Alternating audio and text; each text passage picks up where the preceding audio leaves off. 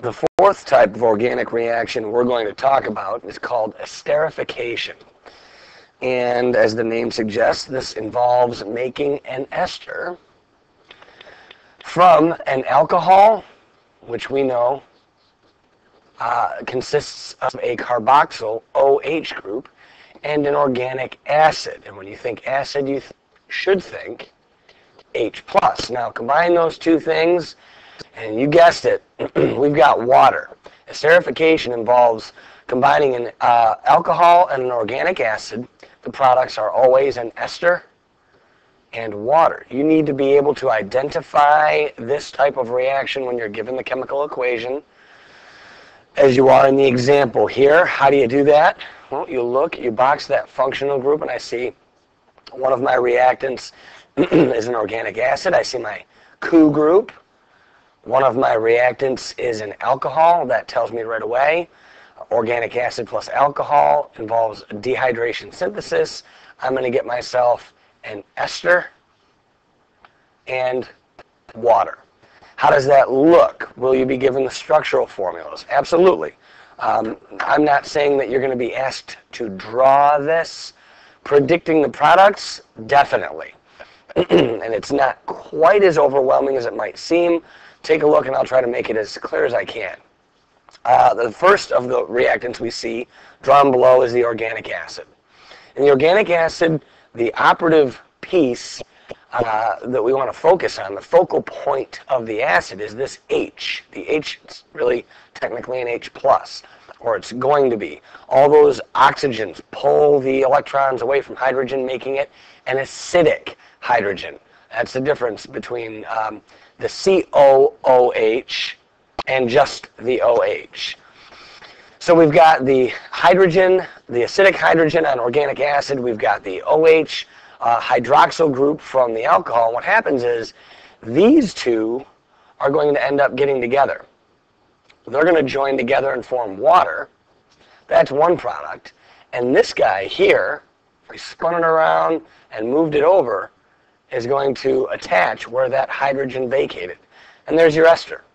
So the hydrogen and the hydroxyl, the acidic hydrogen and the hydroxyl, have a really high tendency to interact with one another to make water when they're around each other. And when they do, they vacate bonding sites.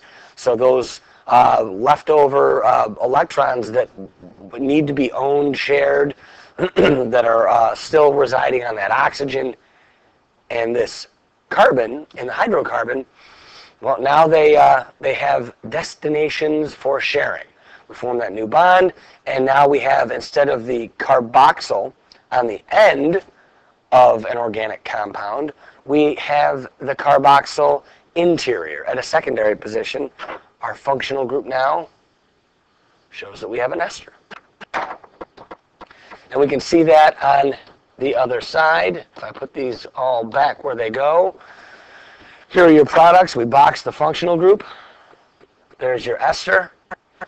And the other product, as we mentioned, being water. Again, this is a form of what we call dehydration synthesis. Technically, you could also call it condensation polymerization. Hopefully, both those terms send up a red flag. You're dealing with water. Dehydration, condensation. Both involve the removal of water.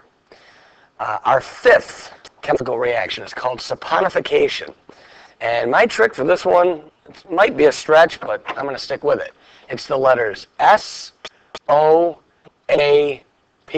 which spell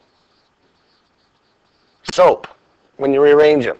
Saponification is the process of making soap. This involves an ester, like what we made in our previous reaction, basically a fat. Fats and oils, these esters. The esters, a lot of times, they involve glycerides, which, other than spotting it in the name down here, when you see triglyceride and a big honking molecule like this, boys and girls, don't worry, you're never going to have to draw this one. You just need to be able to identify. I have got a very large molecule, hydrocarbon chain with 14 repeating subunits. This glycerol attached to it. And so what you know from the get-go, you're not going to have to draw that. Not ever, ever.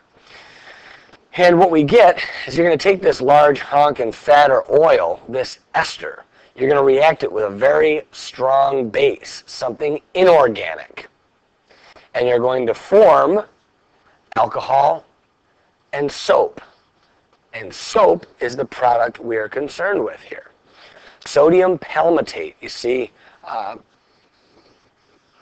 on the bottom, the name of this particular soap. So you form glycerol and alcohol in this case, and soap. We do this with the AP kids. React a bunch of different fats and oils together with lye, sodium hydroxide. It's the same base used here. And the product is soap and glycerol. And the neat thing about soap, what makes it so special and such a great cleaning product, is that it maintains some of the basic properties. This NaOH, some of that is left over. Soap is slightly basic. Because of that, bacteria don't thrive at all. That's what makes soap sort of an antiseptic, antibiotic, gives it its antibiotic properties. By making it a basic environment, you're cleaning in a way that those hand sanitizers can't possibly match. Saponification, again, this is an organic reaction you need to be able to recognize. You see a molecule you couldn't draw until you had a year of college organic chemistry under your belt. Well, you've probably got a saponification reaction. So you're looking for something, a name like, again, triglyceride. There's a big ester, something with a structural formula here that you really would have a hard time identifying. And then really the one that should tip you off is you see we're using something, an inorganic reactant like sodium hydroxide. Look for a strong base, lithium hydroxide, potassium hydroxide, sodium hydroxide. That's what should tip you off that you have a saponification reaction. Ester plus base gives you an alcohol and soap.